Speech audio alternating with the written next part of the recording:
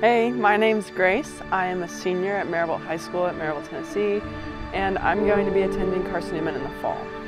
A little bit about me, I'm the oldest of four. I have three younger brothers, and every time we went to the ultrasound and the doctor said I was a boy, I cried because I really wanted a little sister, and I still do, never got one. Even the dog's a boy, which is annoying, but I love him so much. Speaking of which, my dad wouldn't let us get a dog when I was younger, but I wanted one so badly that I eventually put together a PowerPoint in an effort to convince him to get one. I think it worked. We did get a dog. Meet the Bernedoodle. Temperament. They are fun, friendly, playful, goofy, sociable dogs. They're gentle around children and the elderly. They seem to know just what people can handle. Both of my parents were collegiate athletes, so obviously, especially being the first child, I had to be in sports myself. And throughout my younger years, I went through sports trying to find what I liked, and when I was 8, I finally found volleyball.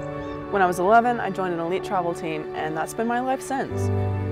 While playing elite volleyball, I didn't just learn volleyball skills, but also many important life lessons. Some of the lessons I learned were how to adapt, work with a team, lead, and cheer on my team, even when I was unable to play. An unfortunate part of athletics is injuries, and unfortunately I've had my share of those. My first injury was when I was 13. I broke my foot.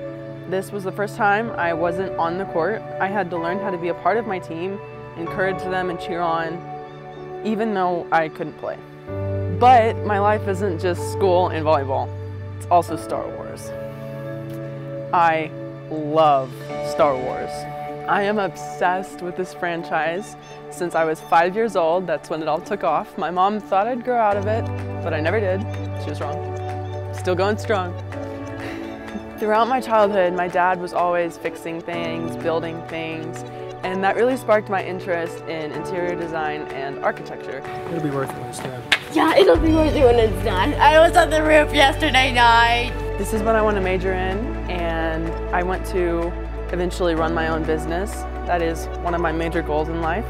In order to achieve my goals, I have to follow the very wise advice from Grandmaster Yoda of the Jedi Order, who said, "Do or do not, there is no try."